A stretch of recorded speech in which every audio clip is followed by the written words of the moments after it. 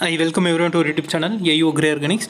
If you are new to our channel, you can subscribe our channel. Our channel is the only channel to give agriculture education related videos and ICAR counseling videos in English. So you can share our channel with your friends also. This is one of the important video for ICAR PG and PhD counseling. If you are attending for ICAR PG and PhD counseling, sure this video will be very 100% useful to you. So you can share with your friends also. ICAR today they have released this counseling brochure and choice filling for the academic year 2024 PG and PhD. In the eligibility they have mentioned that for both for PG and PhD, they have mentioned the same eligibility. That is, the candidate should have completed their qualifying degree before 10th September 2024. So this is one of the important problem for most of the students, those who till not submitted your MSc thesis, those who are applying for PhD, and those who have not yet got your PDC or course completion certificate for UG. So this is one of the major problem for most of the students, those who have not yet received your PDC on the before mentioned date. So here I will read line by line what they have given. The candidates must complete graduate degree in all respects and should have all the degree completion requirements PDC on or before 10th September 2024. You should have completed all the courses and you should have been eligible for this course before this time, and a proof of this effect has to be produced at the time of online verification of documents by the provisionally admitted university. To which university you have been allotted, so you have to upload at the time of document verification, and that particular university has to verify that one during counseling, failing which they will not be considered for admission. So if you are not uploading this one, or if your degree is after this period, so you will not be eligible for this admission. No correspondence shall be entertained by this council in this regard.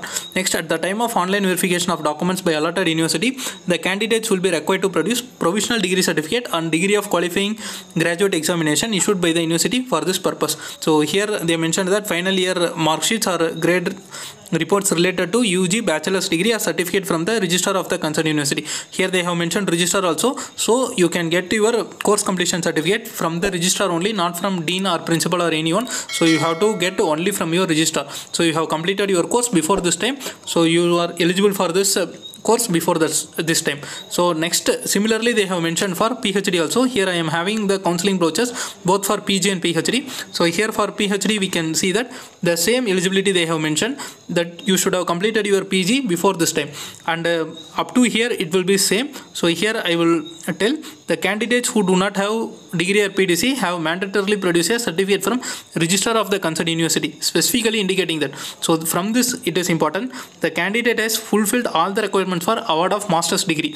So here you clearly note that you should have completed all the courses including thesis submission. You should have submitted your thesis before 10th September, and completion of thesis VIVAs, and you should have completed your VIVAs before that time, and his or her final OGPA or percentage of the marks. So they have to mention everything at the end of final semester or year before 10th September 2024. So you should have completed your VIVAs and you should have submitted your thesis before that time. So ICAR has clearly mentioned in this. Okay, this is enough. So now we will come to the point.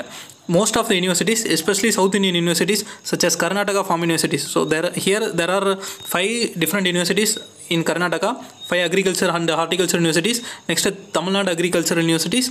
Next, PJT SIU, Angro, Kerala Agriculture University. So like this, most of the agriculture universities, they have not yet given PDC for the year for UG.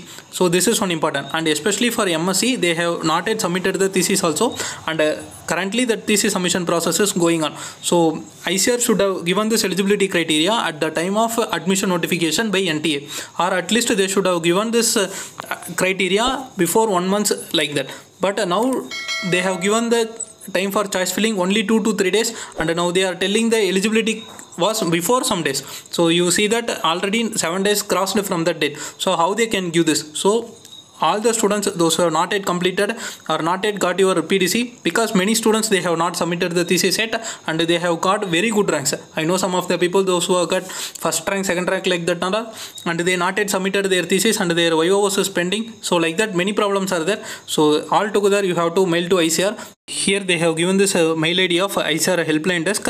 So help desk they have given, and the mobile number.